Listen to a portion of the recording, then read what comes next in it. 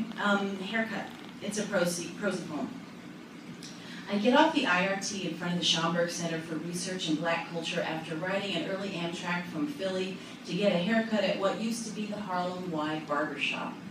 It gets me in at 10 to 10. Waiting, I eat fish cakes at the Pam Pam and listen to the ladies call out orders. Bacon biscuit twice, scrambled fried, over easy grits, country sausage on the side. Hugh is late. He shampoos me, says, I can't remember, girlfriend, are you tender-headed? From the chair, I notice the mural behind me in the mirror. I know those overlapped sepia shadows, a Renaissance rainforest, Aaron Douglas. Hugh tells me he didn't use primer and the chlorine eats the colors every day. He clips and combs, and I tell him how my favorite Douglas is called Building More Stately Mansions, and he tells me how fly I'd look in a salt and pepper dew, how he trained in Japan. Clip, clip, clip, clip. I imagine a whoosh each time my hair lands on the floor and the noises of small brown mammals. I remember my father. He used to get his hair cut here, learned to swim in the caustic water, played pool and basketball. He cuts his own hair now. My grandfather worked 75 years in Harlem, building more stately mansions. I was born 2 blocks away and then we moved.